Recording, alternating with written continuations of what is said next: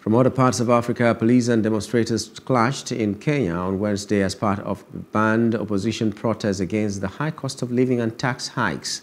The wave of unrest killed at least 6 people across the country. Many blamed the authorities for using excessive force against demonstrators, including tear gas. Opposition leader Raila Odinga initiated a string of anti-government rallies this year after losing to William Ruto in presidential election last August. And also the government have got many empty promises. Like now, the matatu fares are up, fuel costs are up, food cost is very high. We can't afford even to get a single meal.